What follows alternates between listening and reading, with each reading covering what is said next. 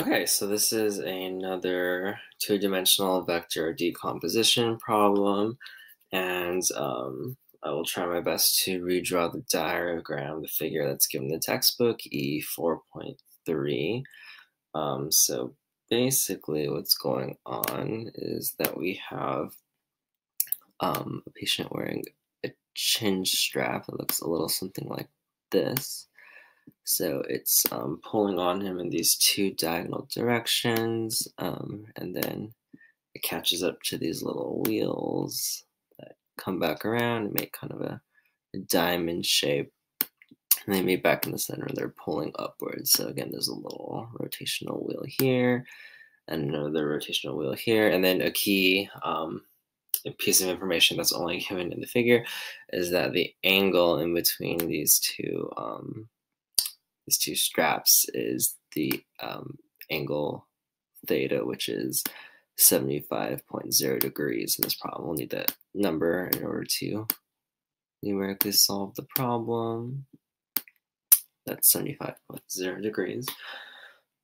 Okay, so that's great. We have an upward left force and an upward right force. And then really importantly is that we're not actually going to be using the angle theta, so which is the angle theta over 2 in this problem, because there's a line of symmetry going down the bottom. So let's use the head to tail method for vectors in order to put them from head to tail. So let's do the left vector first and then the right vector second. So we know that it's symmetric, so they're going to be the same magnitude. And then if we do it like this, they will end up with a perfectly straight up vector. Let's call that F totes. And then again, they're two equal and opposite. They're two equal but not necessarily opposite vectors. So we'll call them T for tension. One in the upward left direction and the other one in the upward right direction. And their angle theta over 2 is sneakily hiding over here in this corner as well as this upper corner.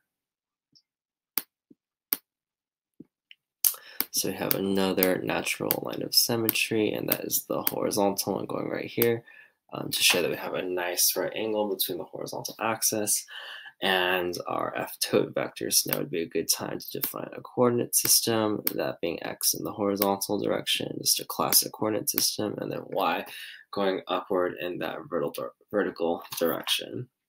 So let's start translating free body diagrams into actual equations. We're going to want to use the cosine trigonometric function for the tension vector because we're interested in the vertical component, we're interested in the y component, so that's going to be adjacent over hypotenuse. So, and this is true for both tension vectors. We're going to get the cosine, and remember it's going to be of theta divided by 2, not just theta.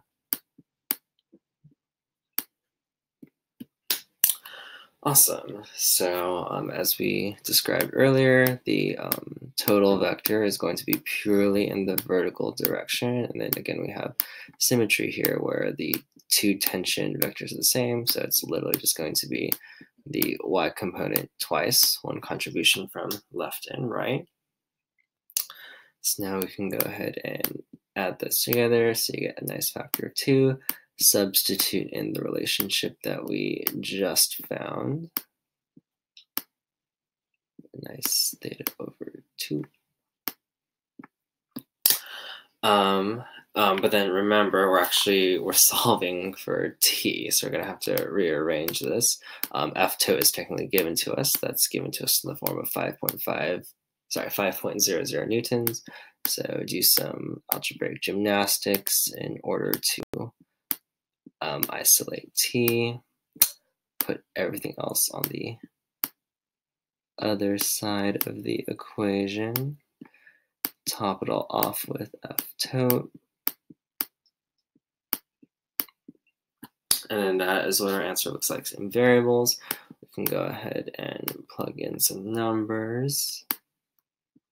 Let's do the last step. Sorry, that's supposed to be a 5.00 newtons, and then on the bottom 2 cosine and 70, oops, 75.0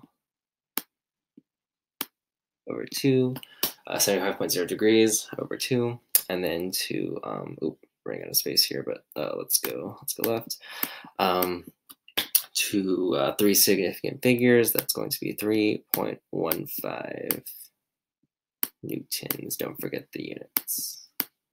Put a nice big box around that. Okay, and then we are all done.